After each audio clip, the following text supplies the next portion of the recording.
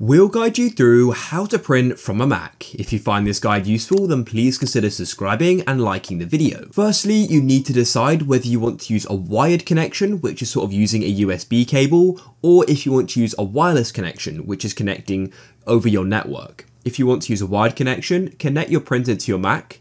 If we're using a wireless connection, then what you'll need to do is go and connect your printer to your network. You can do that on the printer itself, and then make sure your Mac is connected to the same network as well. Then what we need to do is go and open up our settings. So go and open them up.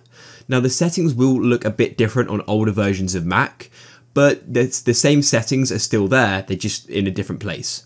So if you're using these new settings, scroll down on the left until you see printers and scanners, and you should see printers and scanners on the old settings as well, and you can always go and click on the search either in the top left or the top right in the old settings and search for printers as well.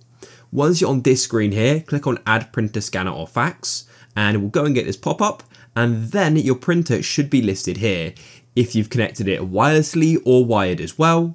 So go and select it, and then you can go and click on Add.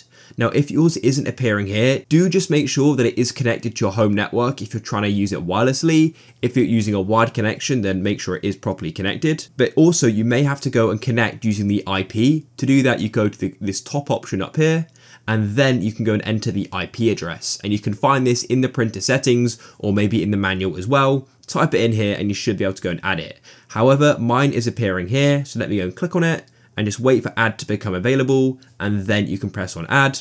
It will set things up to make sure that it is working just like so. So once you've added it, we can now go and print. So find something you want to go and print off. I've just got this document here, and you can go to the top left and press on file and print, or you can press Command and P like this, and then we can go through these printer settings. You can change the presets, the copies, the printing color, if you want them to be double-sided. And once you're ready, you can then go and click on print at the bottom here, and it will go and start printing. You can go and see the progress here. So yeah, I'll go and overlay me printing it out now. If you found this guide useful, then please consider subscribing and liking the video.